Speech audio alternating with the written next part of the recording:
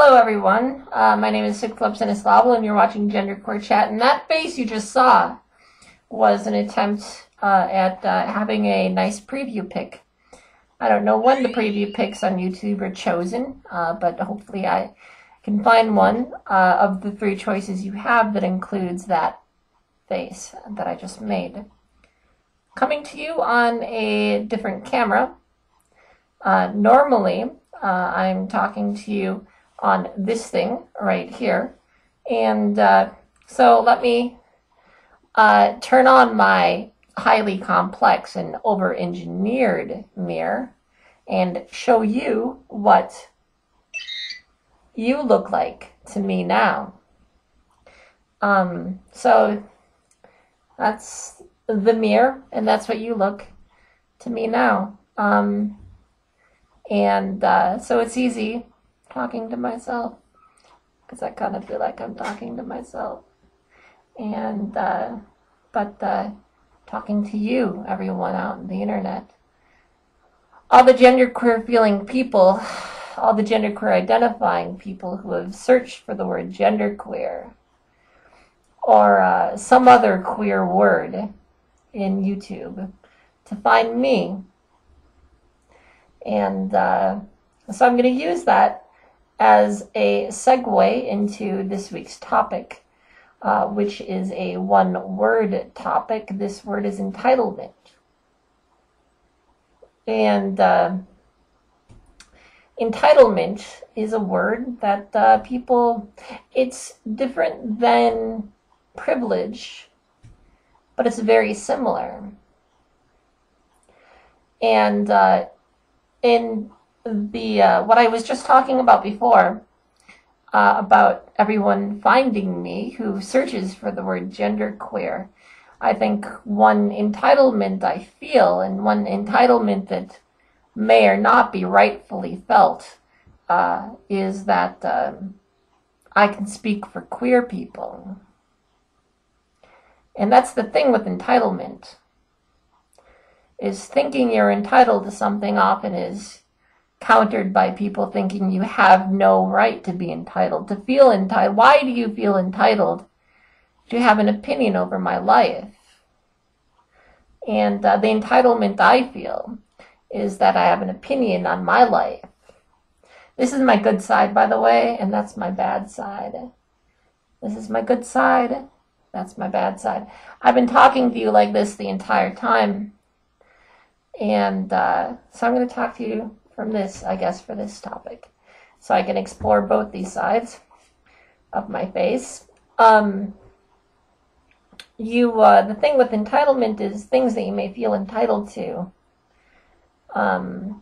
Okay, so all right, so I just sounded like a real fucking jerk with what I just said, but I want to explain. I don't feel entitled to have an opinion to every queer person's life, to know what their life is like. But my life is queer. I identify as queer. My relationships are queer. There's a lot of queerness about my life, genderqueer being included in that. And so I feel entitled to my own opinion about my own life. But then I have this internal thinking, right? And I think that, just because I feel it, other people surely must feel it. Because other people with a similar experience must have the same opinions, must feel the same way as I do, because I feel it.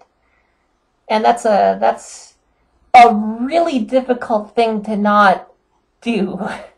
A really fucking difficult thing to not do. I had an argument with one of my closest friends, which scared the shit out of me, having this argument with her about an entitled opinion I had on an aspect of her life that I had no business in feeling entitled to having an opinion on, because I couldn't experience this part of her life that I mean, it wasn't a spoken entitlement necessarily, but it was something that did affect the way that we interacted. And so, yeah, we got into a bit of an argument about that. And so we were working past that. entitlement that I thought and I felt and didn't realize that I felt. And so I guess what I'm saying is the hardest thing for me, being a queer person, being a genderqueer person, the hardest thing for me is not speaking for every queer person, because all our experiences are different. There's enough information to be had in this world that the development and life of every individual is completely different. Even if they're fucking twins, growing up in the same house, sharing the same, well, trading beds, I don't know. Twins sharing a bed seems weird to me, but like if they traded beds or something like that, you know what I mean? Like, even if you're really fucking similar, your life is still different. And so be entitled, feel entitled to speak about your own life. But don't feel entitled to speak about anyone's life. I think it was Laid Back BBQ, who's on YouTube here, a trans man who is fucking awesome, and you should watch all his videos because they're top notch. Laid Back BBQ, or Laid Back GQ, or Laid Back something, I forgot what it was, said that have faith in people's ability to identify, to self-identify. Have faith that they know themselves better than you know them. So that's what entitlement means to me. Don't feel entitled over other people's lives.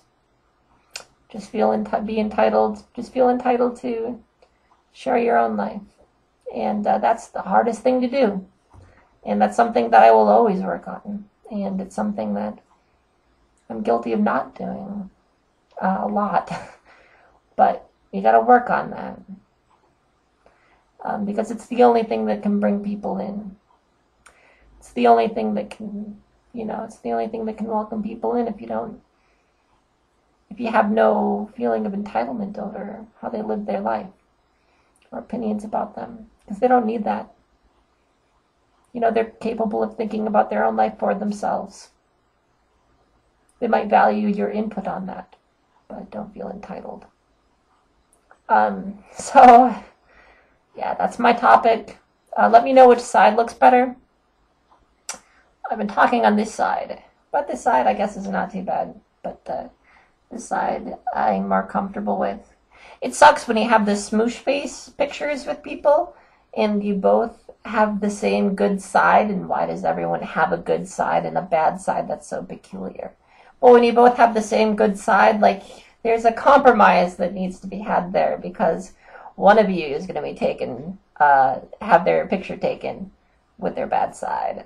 So, take care, everyone, and good night. Thanks for watching, and I'll see you next week. Bye-bye.